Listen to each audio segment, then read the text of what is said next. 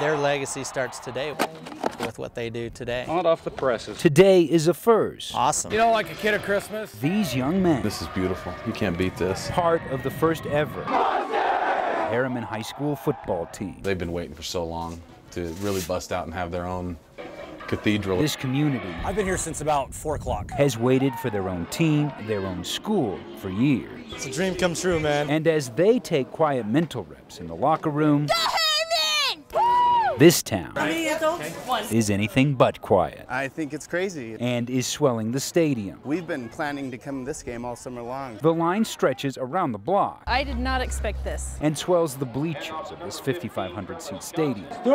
Today, the first possession in the very first season. The first ever touchdown. We're really looking forward to see who we are. Nobody knows how this year will end, but already it has started with hope and traditions that will lead to memories. They'll always be part of the very first team at Herriman.